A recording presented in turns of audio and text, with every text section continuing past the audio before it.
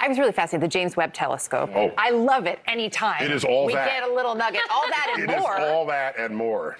So now it's observed a donut of water, as I understand it, around Saturn beyond the rings.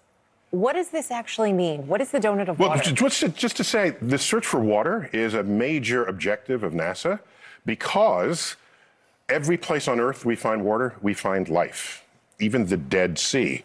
It was called the Dead Sea because no one then had microscopes or the James Webb Space Telescope.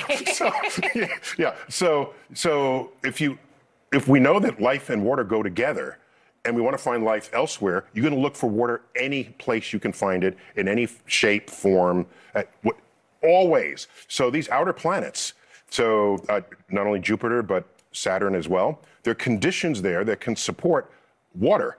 And in many cases, it's frozen on the surface of moons, but then it's liquefied inside because the moons are stressed by the tidal forces of the main planet and other moons.